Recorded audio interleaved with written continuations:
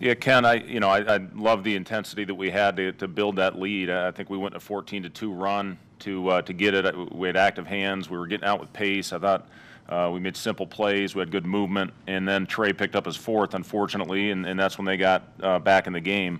I thought Trey was terrific defensively. He had a tough assignment, but that stretch where we took the lead, got it up to double figures. Trey was key in that, so that hurt us when he went out with that fourth foul. And then they made the plays. Got to give them credit for making plays down the stretch. I didn't think we had the same level of trust with each other as we did the other night, obviously, in that first game. I thought we were moving it, the swagger we had, getting up and down, playing with great pace. Tonight, we just, I thought early let our lack of shot making ultimately started to affect us. We didn't have as much movement. That's who we are. We're a movement team, and we just did not do that well enough tonight to win this game. Half their points, I think over half their points were from the free throw line. We put them in the bonus too quickly early in the second half, and then obviously that cost us. They're late in the game, putting them on the line too many times. But, like I told the guys, this is a process. We're going to have a lot of opportunities to learn things early in the season and correct, and hopefully get playing our best basketball at the right time. I don't know if this is the right terminology, but their pack line kind of man defense. To what degree did that contribute to the necessity of shooting perimeter shots like you did? Yeah, they did. They did. Their game plan was to pack it in and force us to shoot shots. I look back on those 4 layups and dunks we missed early in the game. Those come back to haunt you when you can't convert and you can't finish. That could have pushed that thing up to double figures early, and it could have been a completely different outcome. But then it really got to a half-court game. I talked about it last night after the game against McNeese, that we were going to have to execute if we wanted a chance to win this one, and certainly we'll have to do the same thing on Saturday if we want to have a chance to win that one. And we didn't do a good enough job with that. When we did have movement, good things happened. But some of those shots that we missed, I thought we had some wide open ones. Obviously the free throws, guys that normally knock them down. We missed too many of those, missed 9 free throws. So yeah, there was things that we can do to build on, but certainly a lot of teaching moments that we need to get better at. Yeah, Coach, you referenced the run you made there in the second half, the first 10 minutes. Anything you told your team at halftime to get them to really play? I thought the best basketball of the game, those first 10 minutes of the second half. Yeah, I agree with you, Jake. The biggest thing for us was coming out with the energy and intensity to get the game turned around, and we did that. We came out, even though we missed some good shots early, I thought in the second half, still at the first media, we were +3, and then went on that nice run, 14-2 run, to get a double-digit lead, and then that's when you got to step on them. That's when you got to get that killer mentality.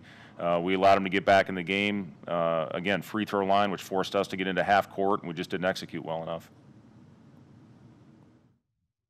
Huskers drop this one 69-66. We'll take a break and talk another segment with Coach Hoiberg after.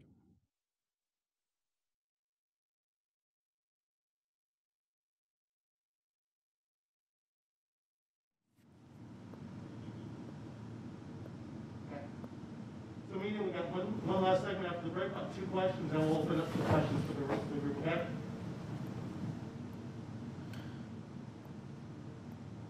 Is this on Seamus TV? Is this on TV?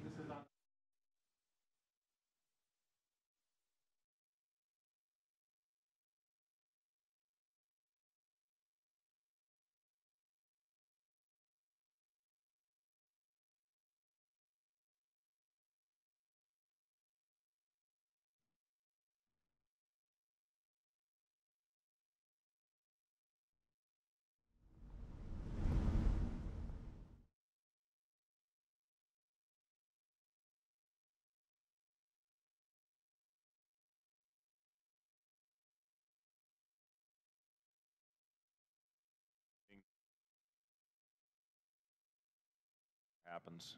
The big wins, to put those behind you, the emotional ones, and then these tough, devastating losses, you got to find a way to put that behind you. You can't hang on to it and let it affect the next one.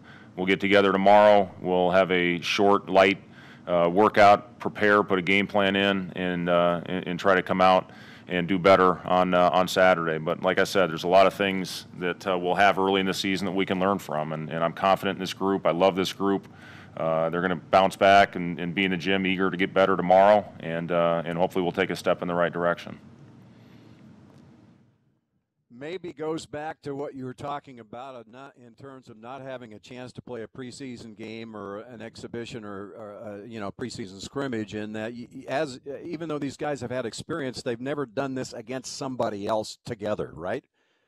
Still a lot of new faces that haven't played together against other opponents to this point. So, like I told them, whether we win or lose, we're going to find a way to learn from the outcome and get better from it. And I am confident. I'm very confident in this group. I've talked about this all along, going all the way back to these early practices. I love their competitive spirit, and I know this hurt. It hurt them. It was a very dejected locker room in there, and we're going to bounce back and get better. And like I said, hopefully play our best basketball when it matters most. Okay, Coach. Thanks much. We'll let you go. 69-66. The Huskers lose. So we're Robin Washit. Hey, Fred, like you mentioned, this was kind of the first chance your team got to have real adversity in a game together as a team.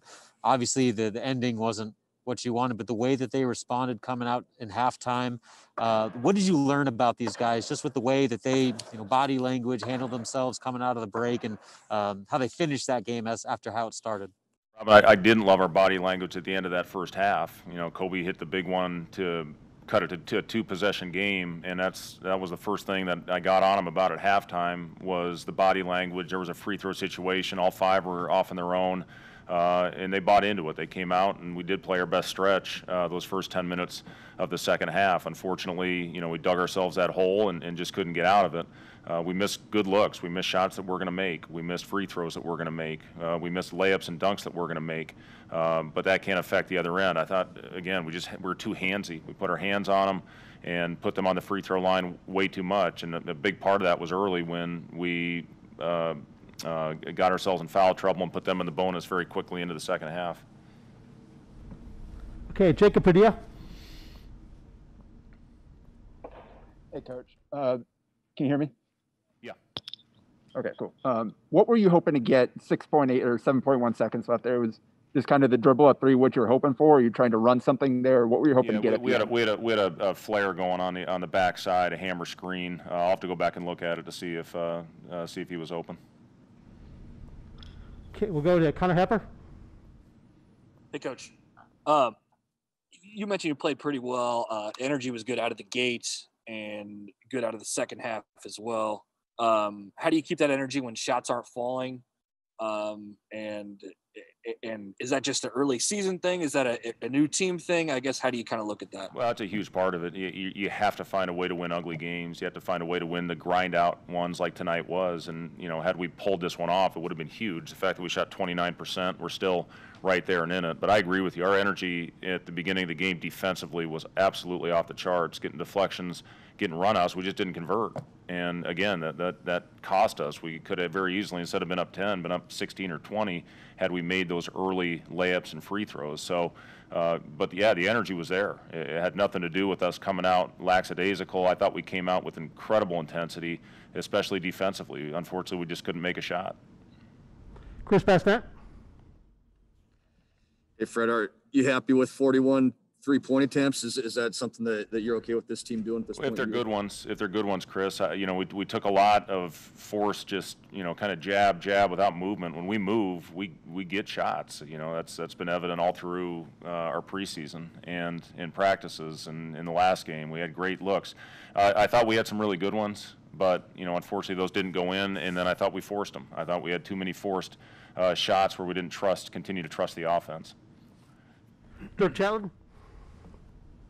Fred, to piggyback on the 3-point shooting, when you miss, 10 or 11 in a row in the first half and then go through another funk in the second half, what do you tell guys? Do you tell them to keep looking for good ones, or do you tell them to get the ball inside? Well, we look for good ones. Again, their game plan was to completely shut down the paint. They did a great job with that and forced us out of it. We don't have a big post presence. We just don't have that right now. Especially with Derek not in the game. He's our best post-up guy on the inside. So, give Nevada credit. Their game plan was to keep us out of the paint. They did that and forced us to take some. But our movement creates and generates good looks, and our movement did not create those looks tonight. It was too much playing stagnant. and in shooting without the movement that we generally have. When we got that lead and had that 14-2 run, it was all about pace. I mean, we had great pace, we had great movement, and that ended up with a great possession. When we don't have that, when we're stagnant, it generally ends up in a forced shot. And again, that's something we will learn from and be better at, because we're going to have the exact same thing happen to us here in 2 days. Nicole Weaving. Coach, you gave up 30 points inside the paint tonight against Nevada. What can you do defensively to improve on that going forward? Well, yeah, and a lot of that was just letting them go by it. We got to guard the dribble better. We have to be much better in that area. We can't foul them. We can't put them on the free throw line. Obviously, they had a huge size advantage on us, and we need to. That's where it starts. It starts with guarding the bounce. Early we were fronting. We had great activity. We had good backside help, and that was resulting in turnover. We turned them over 21 times. But we can't gamble. We can't stab and allow them to get into the paint like they did tonight. And a follow-up question for Coach from Jason. Can you hear me, Coach? I can. Your free throw rate has improved considerably from last year, from like 29% to about 45% through 2 games. What do you attribute to this? Well, I think a lot of it just has to do with all across the board. I think we have more attack guys. We have guys that can get in there, draw contact. Teddy, has a very high free throw rate. Delano did a good job getting himself to the line in the first couple games. Teddy, that's what he does. He does such a good job of absorbing contact and being able to play through it. Would have liked to see us obviously convert better, 70%. We should be better than that. But yeah, that's an emphasis when you drive the ball, especially when shots aren't falling. You have to drive and try to generate points. And I thought our guys did a solid job of that. But again, we just settled for too many forced ones and contested ones. And again, we'll grow, we'll get better. Okay, that will end Coach Hoiberg's thing. We'll put a break and we'll come back for players.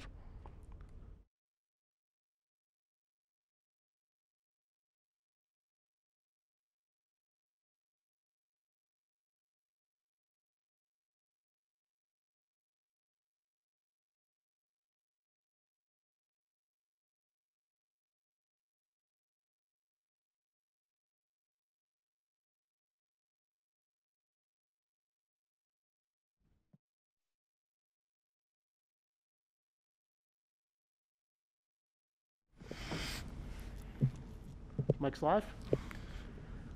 We're back with Dalano Banton. I'll go with Robin Washut first.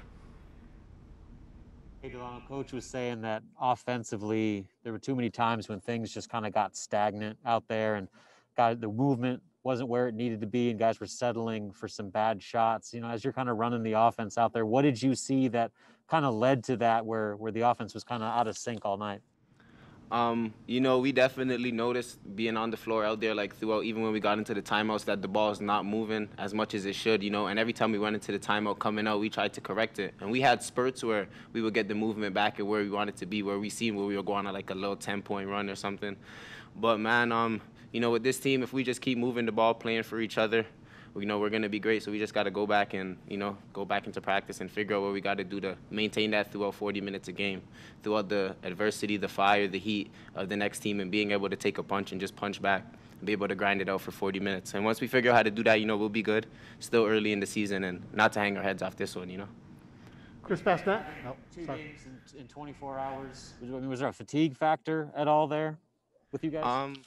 No, not to say that. We prepared for this. Our coach, we've been preparing for this since June, or since whenever we knew we were going to have 2 games back-to-back. So, we don't want to use that as our excuse as fatigue or nothing like that. It's a mental game as well as a physical. So our mental conditioning got to be there just like our physical conditioning. So, we got to be able to fight through it and be able to use our minds over our bodies at times when we need it most. So going in a back-to-back game, at the end of the game, we got to be able to fight it out and just, leave it all on the floor.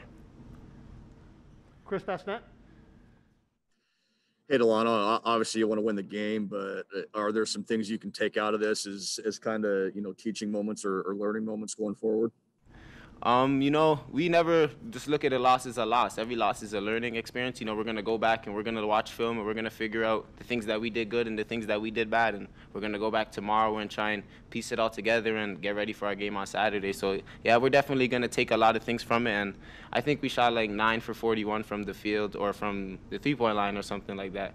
So, you know, I'm pretty sure that we have guys capable of making shots. You know, we had a lot of guys today that weren't knocking down shots, and everyone really. But, you know, when we make shots and if we hit 3 or 4 of those, you know, not to say we win the game, but it's a different game. The game's going to go a lot of different ways. So, you know, we just got to just do what we know what to do, man, and that's just move the ball, play for each other, play together, and we'll live with the outcome if we leave it all on the floor. Jacob Padilla. Hey, Dalano, what did you think about the minutes off the bench from Shamil and Kobe there and the burst that those guys gave you? You know, Shamil and Kobe, they're guys that come off the bench that are starter guys. You know, with our team, we have a lot of depth, and you know, them coming off the bench, bringing that fire and bringing that energy, some instant offense. You see Shamil working the room, getting some easy buckets for us. So we had nothing going there. Kobe coming in and making a floater, making a 3 when we don't have nothing at the end of the half. When we need a little bit of juice going in, you know, Kobe hit that 3, and you know, we could count on guys to bring offensive plays and bring that energy coming off the bench, man. We love it, and it's a great addition to this team, and we need them on this team to be successful. So every piece of this team counts the most, man, and we're going to need everyone to be able to be successful. Connor Hepper. Hey, Dalano, you took 11 threes today. Lat wasn't quite going as he was yesterday from 3. Is that something that you feel the responsibility to do, you know, shoot more three-pointers when other guys aren't hitting them? No, that's definitely not a responsibility that I feel. I feel like, you know, with our guys, we're a very unselfish team, so if it's me that shoots however amount of three-pointers I shot today, then that's that. If it's Lat shooting, you know, we have confidence in whoever's shooting the ball, and that's the thing about this team, man. We're 100% invested in each other, and we're rooting for each other. If you put up a shot, we're gonna stand up and say it's going in. You know, we're a different type of team, and we just, whoever it is shooting, you know, we hope it goes in. We cheer for them when they shoot it, and if they miss it, it's get back on defense. You're good. Shoot the next one. So, you know, it could be anyone shooting shots. You know, we don't ever hang our heads on who shot threes or who does what. You know, we just try and go out there and leave it all on the floor. Okay, not seeing any others. That will end our press conference with Dalano, and thank you, guys. Thank you.